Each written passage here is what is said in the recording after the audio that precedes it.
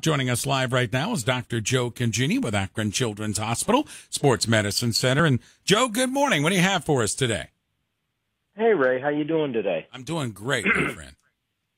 Good. I just wanted to talk a little bit about the return to training, which is the first step for return to play. Everything these days, a lot of things are in phased steps, and just trying to explain a little bit from our standpoint what some of this phasing in of training, which started last week. We're already about a week into it, and I'm beginning to see some kids and talk to our trainers out in the field to see how it's going.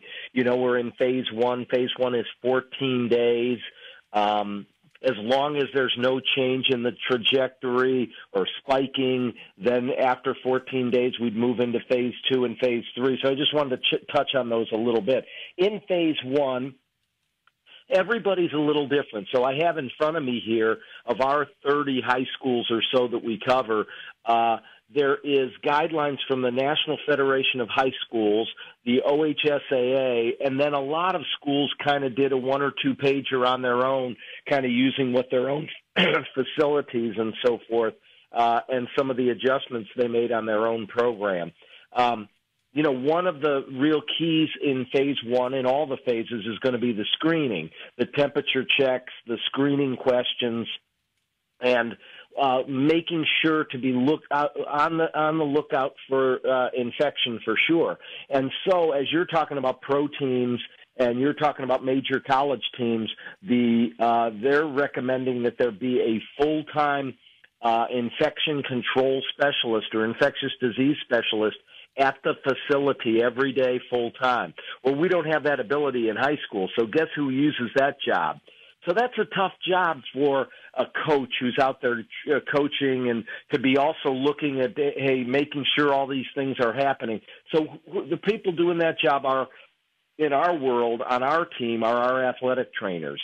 So we had 30 athletic trainers that for about 3 months, they were doing screening in the front doors to our hospital. They now have moved back into the high school setting, and they're doing a lot of the screening. They're doing a lot of answering questions about masking, temperature checks, screening questions, making sure that we stick with some of the guidelines like in phase one, no more than 10 people at a time together. They're calling them pods, so there's 10 people together, 10 inside, 10 outside with social distancing. That goes on for about another week.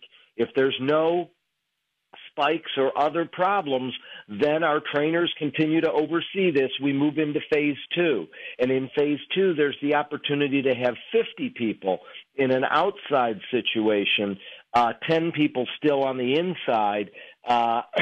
In phase one, no use of locker rooms or meeting rooms. But in phase two, if all's going well, with social distancing, we're able to move back in the locker room and into the meeting rooms. And then some of the lower-risk sports can resume full practice in phase two. And there's a lot more use of weight machines in phase two, back to the squat machines and the bench presses and the other things. Phase one is a lot of resistance training to get these kids back into it.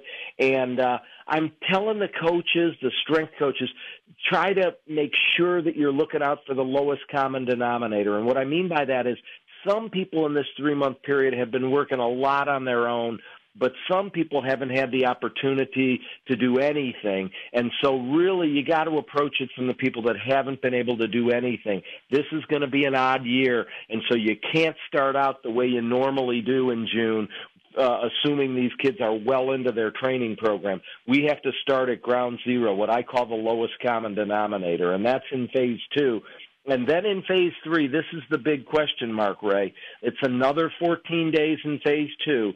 Then we move into phase three. And the way it's listed for the OHSAA, moderate risk sports with modified practices, and then moderate risk sports can go to full practice, and the higher risk sports have modified practice in that phase three. So by then we're talking about mid-July, and we're talking about a sport like football. And, of course, there is no phase four yet. We're not sure Does that mean then the next step is going to be full practice for a sport like football? That's what everybody's asking right now. But those are the three phases, which would take us about midway into July, barring that there be any problems in the next few weeks. Joe, a lot of these baseball and softball teams are picking up here in the last week and a half or so. Matter of fact, tournaments are on the schedule. I saw some in Youngstown last weekend, tournaments all over the place this week. As a medical professional, you concerned with these kids jumping right in after having a lot of this time off? They're not professionals, so they probably didn't have the routine of jumping in and throwing 40 to 50 pitches or whatever that pitch count may be. Yeah, honestly, I am a little bit concerned about that, Ray. I do have to admit, because we don't have the structure of something like the OHSAA in the high school setting. When we're looking at our club teams in softball and baseball, we're looking at them making some decisions on their own, not having the opportunity of kind of having a phased-in practice schedule. And without the phased-in practice schedule, I'm concerned. So overall, those sports are listed, and that's in phase 2, as low-risk sports. Baseball and not a lot of contact, and softball and those. But the fact is, that's low risk from the standpoint of infection control. It's not low risk from the standpoint of actually playing a sport that you've not played. You're well aware of that. And so, yes, overall, now you go back to us wearing our musculoskeletal hat. I'm worried about injuries to shoulders and backs and knees and things like that. So our medical team is really stressed here a little bit. We're going to be wearing our musculoskeletal hat, trying to make good recommendations about the bones and joints. We're going to be wearing, our hat about looking out still for the major issue of concussion. And now we have a new thing on our plate, and that is we're going to be playing the role of infection control specialist, trying to make sure all these guidelines in the high school are taking place. And the fact of the matter is there's just no structure for that in the club setting. So to be honest, I'm more worried, jumping back to the musculoskeletal, the bones and joints world, of baseball, softball, and the lower risk sport. Lower risk for infection, not lower risk for injury. Good stuff. So that's a really good point. One more point, Sure, Ray, I wanted to make is that a lot of the schools have also written into their protocols, and this is really good stuff.